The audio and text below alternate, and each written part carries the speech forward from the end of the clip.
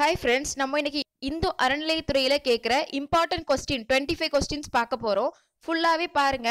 First question பாருங்க.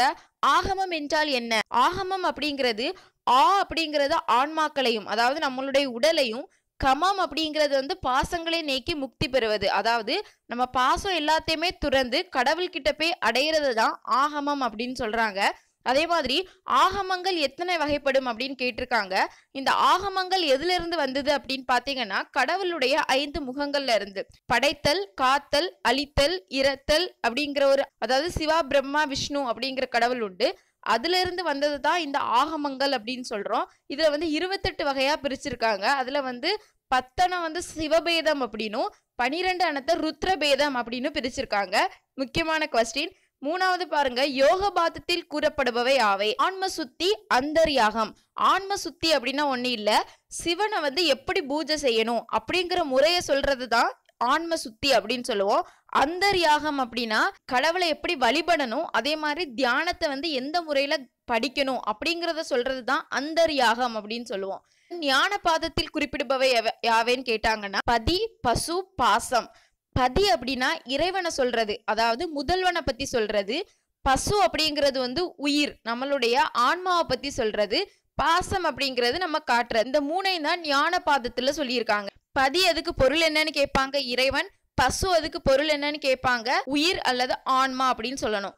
நாராயணனாகிய விஷ்ணுவை பரதேவதையாக கூறும் ஆகமம் எது அப்படின்னு கேட்டா வைணவம். அதாவது முக்கியமானது, வைணவத்துல உள்ளவங்க வந்து நாராயணரை தான் கடவுளா வழிபட்டாங்க. அதே மாதிரி சைவ சமயத்தில் உள்ளவங்க வந்து சிவனை தான் கடவுளா வழிபட்டாங்க. இந்த 2 கொஸ்டினும் மறக்க கூடாது. 11th கொஸ்டின் பாருங்க. ஆகமங்களால் சொல்லப்படும் பொருள் யாது? மந்திரங்களை பத்தியும் மாந்திரீகம் பத்தியும். மாந்திரீகம் அப்படின்னா தந்திரம் பண்றதுதான் மாந்திரீகம் அப்படின்னு சொல்லுவோம். மந்திரங்கள் பத்தியும் மாந்திரீகம் பத்தியும் சொன்னதுதான் ஆகமங்கள்ல சொல்லியிருக்காங்க. தோத்திரங்கள் என்பது யாது அப்படின்னு கேட்டிருக்காங்க. தோத்திரம் அப்படிங்கிறது வந்து திருமுறைகளையும் திவ்ய பிரபந்தத்தையும் தான் தோத்திரம் அப்படின்னு சொல்லுவோம். திருமுறைகள் நம்ம ஆல்ரெடி பார்த்தோம், 12 திருமுறைகள் உண்டு. திவ்ய பிரபந்தம் வந்து 4000 திவ்ய பிரபந்தங்கள் வந்து உண்டு. தென் திருமுறைகள் எத்தனை வகைப்படும்? திருமுறைகள் வந்து 12 வகைப்படும். 12 திருமுறைகள் எவையெல்லாம் கேட்டிருக்காங்க. ஃபர்ஸ்ட் பாருங்க, தேவாரம். தேவாரம் 1 to 7 திருமுறைகளை வந்து தேவாரம் அப்படின்னும், 8வது திருமுறையை வந்து திருவாசகம், திருக்கோவையார் அப்படின்னு சொல்றாங்க. 9வது திருமுறையை திருவிசைப்பா, திருப்பல்லாண்டு அப்படின்னு சொல்றாங்க. 10வது திருமுறையை வந்து திருமந்திரம் அப்படின்னும், 12வது திருமுறையை வந்து திருத்தொண்டர் புராணம் அப்படின்னு சொல்றாங்க. இதை நல்லா படிச்சுக்கோங்க. அதே மாதிரி இதை ஏற்றியவர்கள் யாரு அப்படின்னு கேட்பாங்க, இதை அருளியது யாருன்னு கேட்பாங்க. இது ரொம்ப முக்கியமான கொஸ்டின். ஸோ நல்லா படிச்சுக்கோங்க. இதுல இருந்து 2 அல்லது 3 கொஸ்டின் வர்றதுக்கு நிறையவே சான்ஸ் இருக்குது. 1, 2, 3 திருமுறைகளை அருளியது யார் அப்படின்னு கேட்டா திருஞான சம்பந்தர். 4, 5, 6 திருமுறைகளை அருளியது வந்து திருநாவுக்கரசர். 7ஆம் திருமுறையை அருளியது வந்து சுந்தரர். 8ஆம் திருமுறையை அருளியது வந்து மாணிக்க வாசகர்.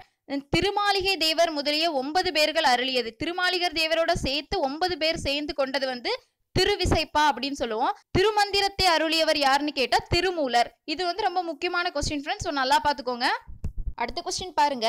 இந்து மதம் என்பதற்கு வேறு பெயர் என்ன அப்படின்னு கேட்பாங்க. அதாவது சனாதான தர்மம் அப்படின்னு சொல்லுவாங்க. சனாதான தர்மம் அப்படின்னா அழிவில்லா அறம். அதாவது இந்து மதமுக்கு வந்து ஒரு அழிவே கிடையாது அப்படிங்கிற சொல்றதுதான் இந்து மதத்துடைய இன்னொரு பெயர்.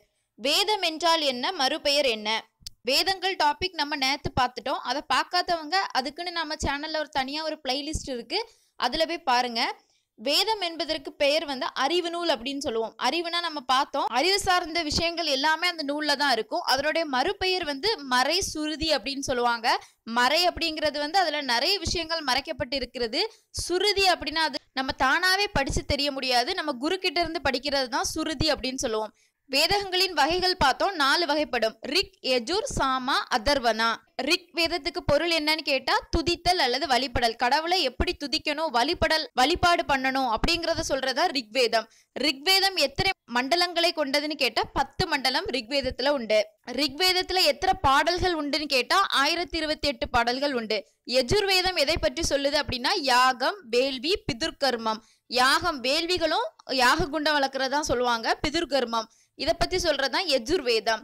சாமவேதம் எதை பற்றி சொல்லுது அப்படின்னு கேட்டா இன்னிசை பாடல், இன்னிசையுடன் கூடிய பாடல்கள். கடவுளை வந்து இன்னிசை பாடல் மூலம் எப்படி வணங்குது அப்படின்னு சொல்றதுதான் சாமவேதம். அதர்வண வேதம், அதாவது அதர்வண வேதம் எதை சொல்லுது அப்படின்னா மந்திரம், கிரியை முறை, அனுஷ்டானங்கள். அதாவது கடவுளை எப்படி வழிபடணும், கடவுளுக்கு எப்படி மந்திரம் சொல்லணும், அவரை எப்படி பூஜிக்கணும் அப்படிங்கிறத சொல்றது வந்து அதர்வண வேதம் அப்படின்னு சொல்லுவோம்.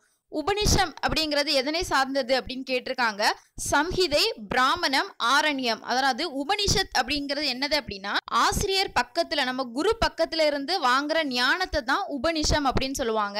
உபனிஷம் எத்தனை வகைப்படும் கேட்டா 108 வகைப்படும். சரிங்களா ஃப்ரெண்ட்ஸ், நம்ம சேனலில் டிஎன்பிஎஸ்சி எக்ஸாம் எல்லா எக்ஸாம்குள்ள நோட்ஸ் வந்து ஷார்ட்கட்ஸ் அண்ட் ட்ரிக்ஸில் போடுறோம். இம்பார்ட்டன்ட் கொஸ்டின்ஸ் நல்லா பாருங்கள்.